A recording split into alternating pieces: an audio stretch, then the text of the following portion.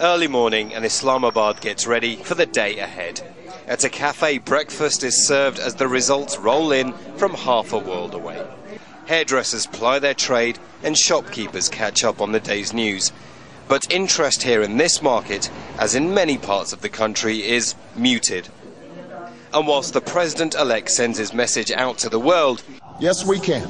Here in Pakistan, it's less yes, we can, and more no, they won't. Help Pakistanis, that is.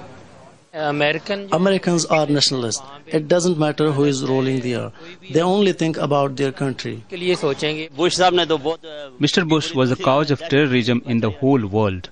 However, we are hoping Obama will be good for Pakistan. This is Peshawar, provincial capital of the northwest frontier, and the Pakistani front line in the so-called war on terror.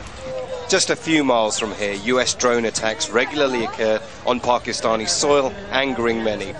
The Pakistani army is fighting Taliban forces in a pitched battle in the tribal areas, and refugees from that war live in sprawling refugee camps.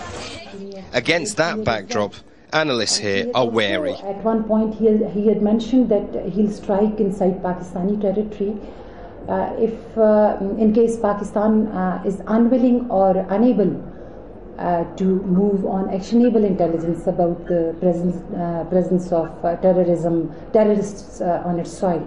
Back in Islamabad, and its streets are looking more like a capital at war, a consequence of its role as a key ally in the so-called war on terror.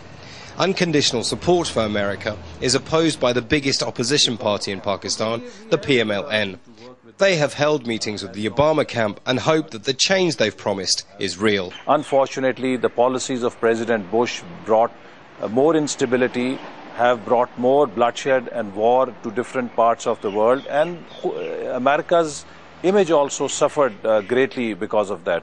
So we hope that this will be a new beginning based on understanding of other religions and understanding of other people.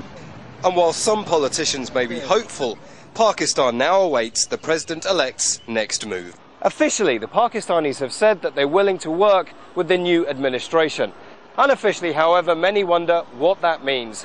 With US missile strikes into Pakistani territory, economic woes, and a war in its tribal areas, many feel that the US's role here is detrimental. And dealing with that will be the biggest challenge for both administrations. Imran Khan, Al Jazeera, Islamabad.